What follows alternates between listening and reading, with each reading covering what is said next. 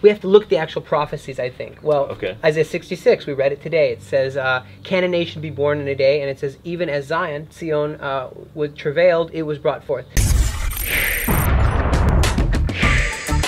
Chaim, I've got a question.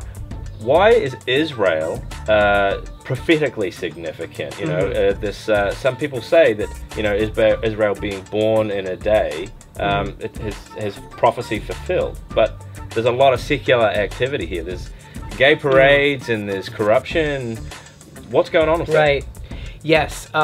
Is this a land of prophecy that God prophesied about? Well, we have to look at the actual prophecies, I think. Well, okay. Isaiah 66, we read it today. It says, can a nation be born in a day? And it says, even as Zion, was travailed, it was brought forth. Right. So that is exactly what happened with the foundation of Israel. But yes, how can a place so secular be heaven on earth? It doesn't say it's supposed to be heaven on earth. It says, actually, in Ezekiel 36, it says, I will bring them back and they will have hearts of stone.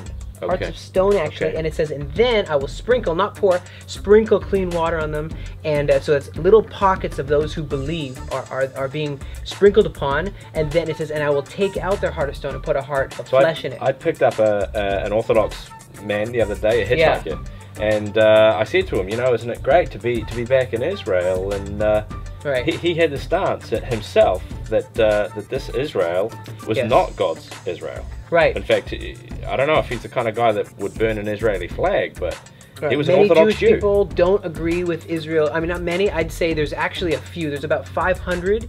It's a very small community called Niturei Karta, who are Orthodox, who actually stand against Israel and say, we won't believe that Israel can be done until the Messiah comes through us, the religious people. Because look who founded this country was actually seculars. Ben-Gurion, he's secular. Chaim Weizmann, he's secular. You know, Moshe Dayan, the general, he's secular. Everybody's secular. And the religious say, hey, we are the black hats. We have the black clothes.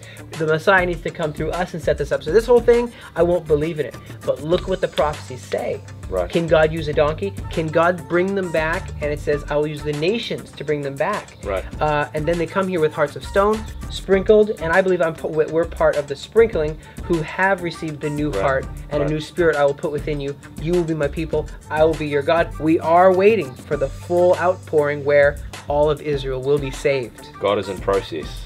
It's a process. It's not immediate. TACHLES.